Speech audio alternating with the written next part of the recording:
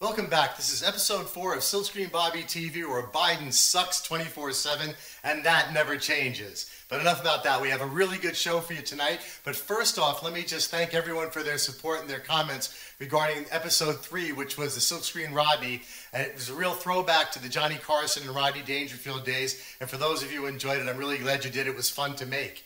But for today, we have another throwback. This goes back to the early days of rap and the Sugar Hill Gang, and the very first rap song called Rapper's Delight, which I've decided to have a little fun with here. And it's a tribute to the early days of rap, and really a tribute to just how much Joe Biden sucks. So enjoy.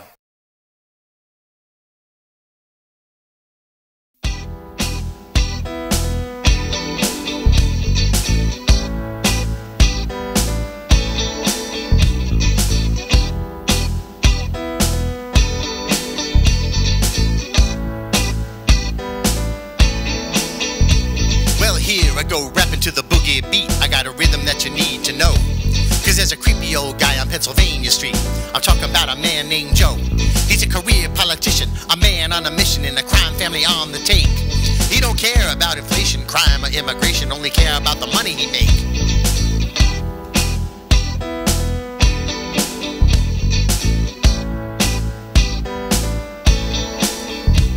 With a hip hop flippity-flop, Joe climbing up a flight of stairs. But it's a real adventure for a man with dementia and a mind that is unawares. Now he's a shell of a man who was never much, even in his younger years. He's just an old Pied Piper with a loaded dirty diaper, and he tell them what they needs to hear. Check it out, a younger brother and a son named Hunter selling influence all over the world. And for all their troubles, they get lots of rubles and a fair amount of Chinese girls. Hunter made a life with his brother's wife, living off his daddy's name.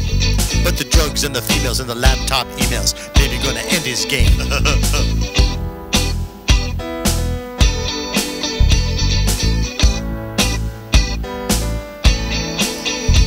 And while immigration attacks the nation, Joe's laughing at the southern border. Well, what do you expect from a Democrat? No respect for law and order. In Afghanistan, Joe had no plan, he just needed to cut and run. But when the smoke cleared and the lives so dear, we lost our daughters and sons.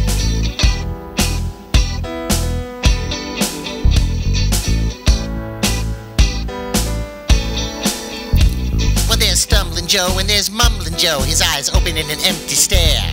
He's in the past, thinking when's the last time I sniffed a young girl's hair. And Joe has an eye for the youngest girls, younger than you may know. And it might surprise you if I told you about the lengths he is willing to go. Yeah, it's a well-known issue for some time that the family hoped you'd miss. But his own granddaughter right in front of her father, and he gave her just a little kiss like this.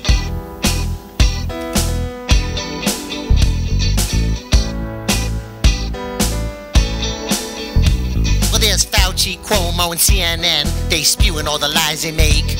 There's Schumer, Pelosi, and AOC, criminals on the take.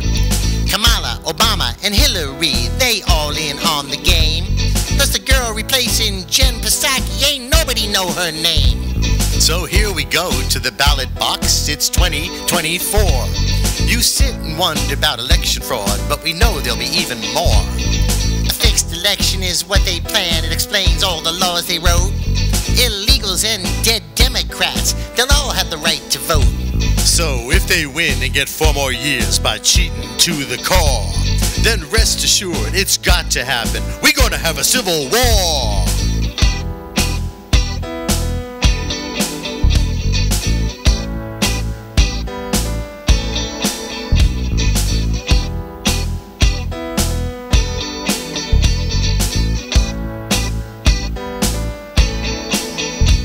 Biden sucks.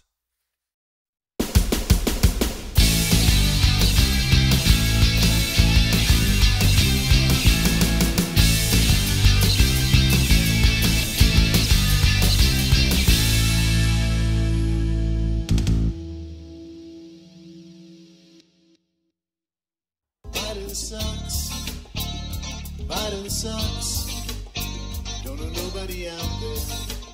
I just say Biden sucks. Biden sucks. Biden sucks. Don't know nobody out there. Biden sucks.